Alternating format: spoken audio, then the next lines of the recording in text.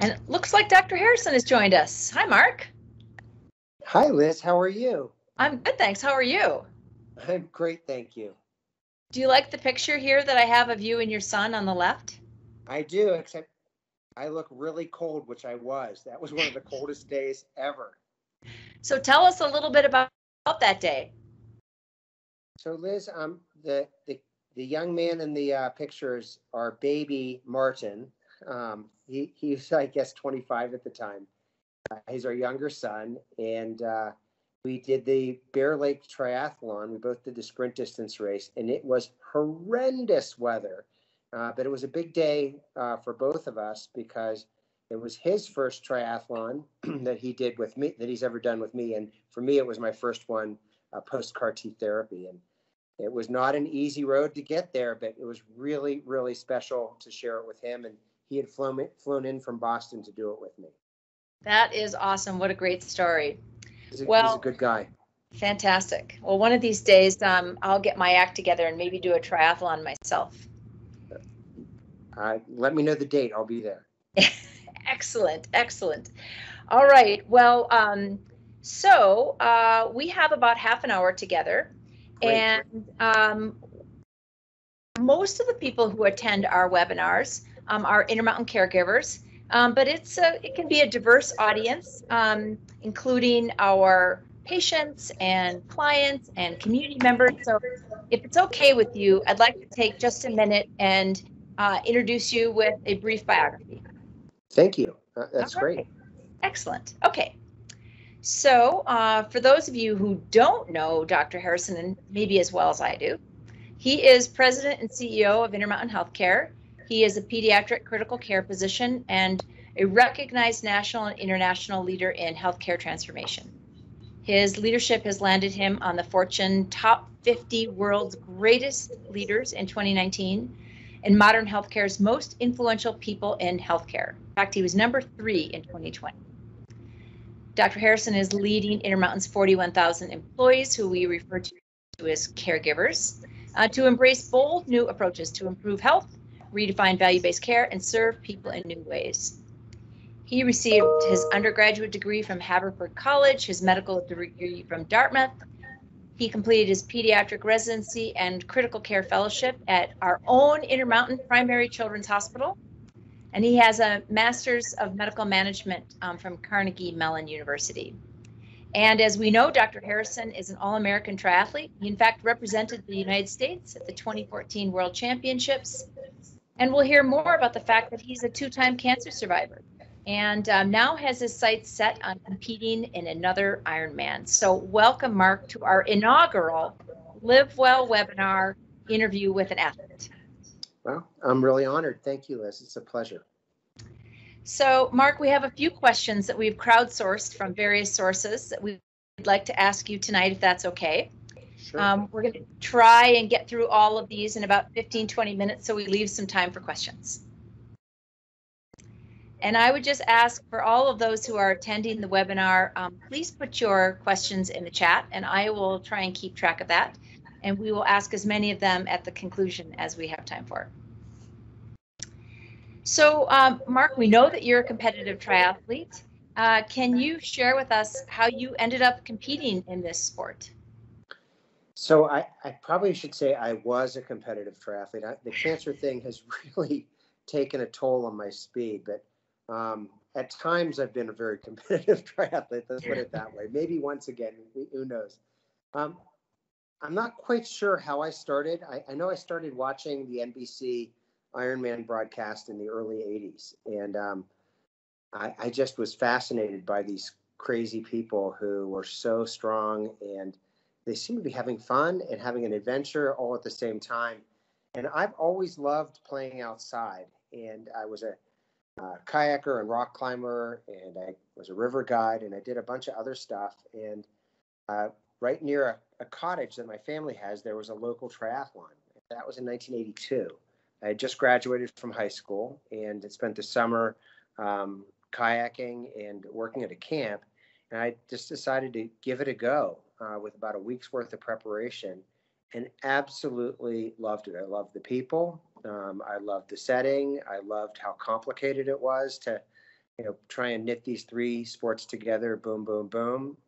And that was it. That was absolutely it. I just fell in love. And I started combing running magazines and bike magazines and looking for newsletters because, everything was hard copy then, Liz, to try and find that next race. And I actually have not missed a year of racing since 82. Absolutely, through kids and training and medical practice and some health ups and downs and living overseas, I've never missed a year. Cool. That's great. It's very inspiring. I think of triathlons as kind of the family medicine of sport, somebody who likes everything. That's absolutely jack of all trades, master of none, or something like that, right? Although the elite athletes are so amazing, Liz. I mean, they're turning in near world-class times in each individual discipline and putting it together. It's unbelievable. Yeah, I've had the opportunity to present at the Ironman Sports Medicine Conference on several occasions. So I'm there for the Hawaii Ironman and observing and working with those athletes, those world-class athletes. It's very impressive. It's funny, Liz. I was the medical advisor for Triathlete magazine for about 5 years. I'm not sure if you knew that. But, no, I didn't. And I think it started sort of in the late 90s, and I wrote a monthly column for Triathlete. And it's funny because I was at the start of a race, and I was listening to people talk around me. And they were talking about one of the articles I had written, and it was about hyponatremia and endurance sport. Mm-hmm, mm-hmm. And I realized that probably more people were reading my magazine articles than they were reading my academic articles that I was working so hard on. It's like, I maybe need to rebalance my efforts because I think I'm having more of an impact in the right. Popular media. I know. I feel that way when I write op-eds for the newspaper. There you go. So, well, obviously, when you are participating in a sport that is as demanding as a triathlon, can you talk? I mean, because this is the Live Well webinar, right? Right. So, can you talk a little bit about how you keep your body in tip-top shape? Talk about your training and your eating and your mental preparation, for the sport. So back when I was young, I was naive and arrogant, and I couldn't imagine a day where I would actually need to stretch, or I couldn't just roll out of bed, put my running shorts on and my shoes and head out the door. I very arrogantly would say, when people ask me about my diet, I'd just say, look, if the furnace is hot enough, anything will burn. And let's just say that isn't true when you're 57 years old. Yeah. And in fact, my first Ironman was in 1987, and I was fast. I was 10:01, so it's a pretty fast race. I did it completely on bananas and Pop-Tarts. I was pretty sure that Pop-Tarts were the optimal endurance food. I know, what a jerk. So at this point, I think I spend more time prehabbing and rehabbing than I do actually training. But I'm moderately careful with my diet. I eat whole foods. I eat very few processed foods, but I eat a wide variety of them. And I will on occasion, have dessert or, something other than fruit for dessert. But I think I just I like fresh foods, and I eat a colorful plate, and I eat lots of lean protein. Nothing too fancy, but I also don't eat a lot of garbage either. Yeah, I'm fond of the saying, there are really no bad foods, just bad habits. I think that's very true. And I will confess that I do enjoy a drink every now and then, but again, everything in moderation. Yeah. And I certainly notice if I don't eat well for a couple of days, my body just doesn't feel as good. Yeah, for sure. And as far as training goes, I probably at this point train about 15 hours a week, which is a fair amount, as I head towards an Ironman. But a lot of it at this point, Liz, probably at least 3 hours a week is strength training, because as an older athlete, you don't want to lose muscle mass. You really don't want to lose muscle mass, and you want to stay lean. And a lot of my run mileage is actually hiking at this point, because I find that if I really push hard on the uphills, I can get an equivalent aerobic workout. It makes me nice and strong, and it doesn't bang me up the way certainly 20-mile runs on the road used to. Yeah, I would say that I have taken a similar path, more strength training. And this morning, my hike was more about how much vertical I could get rather than how much distance I could get. So I'm with you. Sounds familiar. Yeah. Well, as I was reading your biography for our audience, again, it's no secret that you are a 2-time cancer survivor, and I'm curious, about, and we've communicated on this by email before. How did you adjust your training, and what did you do differently, as you were undergoing treatment and recovery from cancer? So the first time I had cancer was now a little more than 10 years ago, and I had bladder cancer. And interesting, Liz, at least interesting to me, it showed up, I think, early enough to save my life because of an Ironman that I was doing. I had been training one summer, and I just wasn't feeling well. My training wasn't going well. I wasn't improving the way I should. And I still went to Ironman, Wisconsin. I had an okay race, but halfway through the run, I started to have hematuria. I started to pee blood. And I remember driving back to Cleveland. We were living there at the time. I called my friend who's a urologist, and I said, hey, I'm having this symptom. And he was very practical, and he thought what I thought, which is this is probably runner's bladder, where it's dehydrated, and my walls of my bladder were rubbing together, and I had a little bit of bleeding. And he said, if it lasts for another couple of days, come on in and we'll scope you. And I remember lying on the cystoscopy table and looking at the TV monitor and going, that looks like a really nasty bladder cancer. And he said, Mark, that looks like a really nasty bladder cancer. And soon enough, I had a radical cystectomy and a neobladder creation. And fortunately, I had clean margins. I was surgically cured. I didn't have chemotherapy or radiation, and I got better. But actually, most people do not recover to an active life after that, because it really messes up your sort of pelvic sort of kinesiology, muscle strength, et cetera. But I did come back, and in fact, my goal had been to go to world championships after that. I said, look, I'll know I'm back if I can. And so it took about 3 or 4 years, and I qualified for Worlds in Edmonton, and went there in 2014. And then this multiple myeloma thing has been really quite difficult. So I had chemotherapy and unfortunately failed it, and needed a bone marrow transplant. I was penta-resistant, including all the immunotherapies, when I went to bone marrow transplant. And then at 100 days, found out that I still had cancer. The interesting thing is, the weekend that I found out that I was still sick, I had actually come back from the bone marrow transplant and raced in a ski biathlon, archery biathlon race, and actually won my age group and was third overall, and was doing that while I still had myeloma. And you're a good shot, huh? I was a pretty good shot, not the fastest skier that weekend, and ended up needing to find an experimental therapy. So I went to a phase 2 trial, and through all of this, I just kept training. So when I went to bone marrow transplant, I took a bike and a trainer to the hospital, and in my room, I would ride. When I had CAR T therapy, it was in the middle of the pandemic as well. I had some weights and a treadmill in my room. Now, I couldn't do much. I was really sick. But it was probably as much mental as anything to just keep moving forward. And I got to the point where my, quote, strength work was kind of rolling around on the floor, which was all I could do. But if I look back at my training log, and pretty much every day I do something. And I think it helped me keep my sanity as much as anything.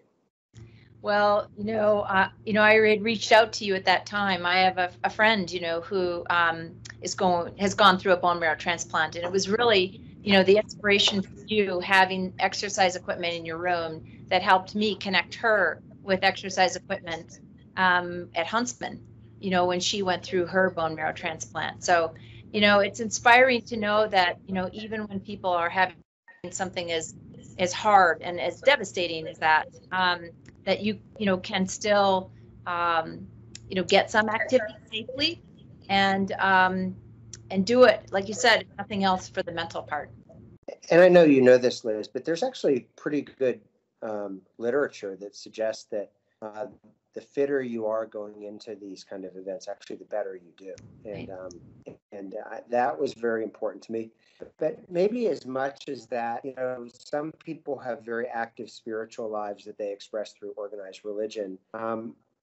I express my spiritual life through moving my body and connecting with the world in that kind of way. And I guess it makes sense. People practice yoga and it's a spiritual experience, but whether it's breath or movement, it actually, I think, has helped keep me whole through a lot of really quite challenging times. Yeah. Well, that's a good segue to kind of my next question. And I'm gonna read this so I get it right. But I had read this story that said, if you want to be a CEO later, play sports now. And it went on to say that a disproportionate number of CEOs played sports when they were younger. And the CEO of Whole Foods was captain of the Stanford soccer team. He's a good guy. Oh, I don't know him, but I like Whole Foods. Me too. And that Ernst & Young had done some studies, and they found that it's even more common for female executives to have participated in competitive sports. And they did a study with 821 high-level executives and found that 90% of women sampled had played competitive sports. And among women holding C-suite positions, that proportion rose to 96%. So I thought I'd ask you, can you talk about how being a competitive athlete influences your role as CEO of Intermountain Healthcare? So I think the standard interpretation of this information, and by the way, this is true. I mean, I know people who are, world-class athletes, America's Cup sailors, on Olympic teams, all that kind of stuff. There's an overlap, and the standard interpretation is that these are competitive people, and that CEOs are inherently competitive, and we probably are. But I actually interpret it differently. I think it's about grit, and I think it's about showing up every day. There is no high-level athlete that doesn't suck it up every day and do what they need to do to stay in the game. And Liz, if you're a serious athlete, you lose a lot. I mean, you get good at losing and as well as winning, and you are able to get up in the morning and say, okay, I lost yesterday. What am I going to do today to be a little bit better athlete, person, etc.? And I actually think that's probably more important than the competitive part. I think it's persistence. And, you may know that our family motto is relentless forward progress. And we live that. And I think that takes you a long way with, maybe moderate talent. It takes you a long way. Yeah. I thought the same thing, when I read this article, that it's, persistence and resilience, that really are at the core of that the athlete mind helps to support that development and success as a CEO. So I would agree. Well, I wanted to, conclude my questions with something that I know is really important to you. And that is that Intermountain has adopted a new fundamental around equity. And, I think that this is so important. As a sports medicine physician, I have covered sports as a team physician, from I covered Golden Gloves boxing in Minneapolis when I was a sports medicine fellow. And not because I knew anything about boxing, but because in the underserved area of Minneapolis where I did my fellowship, that was the sport that kids participated in. And I wanted to support that, all the way up to covering, professional sports and Olympic athletes. So can you talk about, as it relates to equity, how does, I don't know, how can each caregiver maybe adopt that athlete mindset? And where does equity kind of fit into sports from your perspective? So the thing that every caregiver can do that's really simple, actually there are two things. The first thing they can do is they can realize because one person does better doesn't mean that anybody loses. I think there's a zero-sum mindset that can actually be a real negative, Liz, where, if you're going to provide additional opportunity for one person, by definition, folks think that somebody else is going to do worse. And it's just not so. This is really about making the pie bigger. And, if we have more people who start businesses and have professions and become teachers, it becomes a cycle of virtuosity, right? Where things are getting better and better for them and for families and for future generations. And then the second thing that people can do is they can listen to somebody else's story. Everyone's got a story, and people who look like they maybe they're not diverse. If you actually ask them, there's almost inevitably something in their family that makes them feel unique. Maybe they grew up in a really rural area and they don't feel understood by city people. Maybe they have a Native American ancestor that they may not look like it, but they feel connected to that heritage. I think listening to people and understanding their uniqueness, if we did that more for one another, I think the world would be a little bit better place. And as far as sport goes, I love that when you do a sport, people you do it with, and sometimes you're competing against them, or often you are, but you're often doing it with them as well. It's a level experience. You get to see them in ways that are just really raw and human. You see their good days and their bad days. And our oldest kid was quite a good wrestler. He grew up in Northeast Ohio, where wrestling is huge, Yeah. right? And he was good enough to go to districts all 4 years in high school. Never made it to states, but he wrestled against all these kids from all different kinds of backgrounds, and there was something just really powerful about going to these meets and seeing the families and how they were different colors and spoke different languages sometimes, and clearly came from a variety of socioeconomic backgrounds. What did they have in common? They loved their kids, and they were passionate about the sport, and we were all in it together, and it felt really inclusive in a way that I just loved. Because I think sport offers a really unique glimpse into other people's lives. Yeah, I would agree. There's a sports medicine physician who I looked up to for a very long time, who, like myself, is also a family physician, and one of his philosophies was to treat every patient like an athlete, and that there, to your point, there's always, some activity that people are doing. And frankly, it may or may not be competitive. I certainly still consider myself an athlete.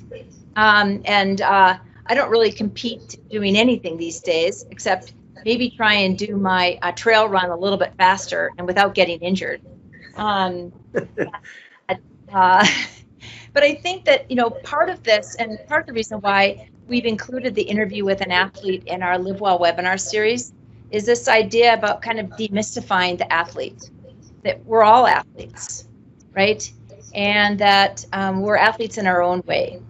And we want everyone to be, physically active. We know that that's one of the strongest levers to pull when it comes to improving health. And, it's foundational to a healthy lifestyle. And I think you really embody that. I think it creates these, I think the personal connection piece is really good for one's emotional health as well. Probably my very closest friends are sporting friends, and I've had them for decades.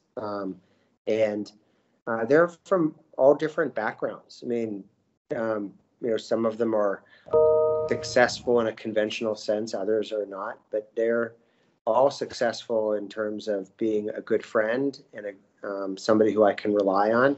And I think they can rely on me as well. And we sure get a lot of pleasure out of doing things together still. Maybe a little slower than we used to, and a little creakier in the morning when we get out of bed. But lots of great bonding experiences over the years. Yeah. Well, I want to be respectful too of some of the people who have joined us today, and I'm going to ask a question that came from Jessica Shields, who's a dietitian and works in the Office of Health Promotion and Wellness. And she's asking, what advice would you give to someone who's just starting out, maybe a little apprehensive about joining activities because they don't view themselves as an athlete? I'd probably give a couple pieces of advice, and one is just get started and let go of your expectations of yourself and just be present and get moving.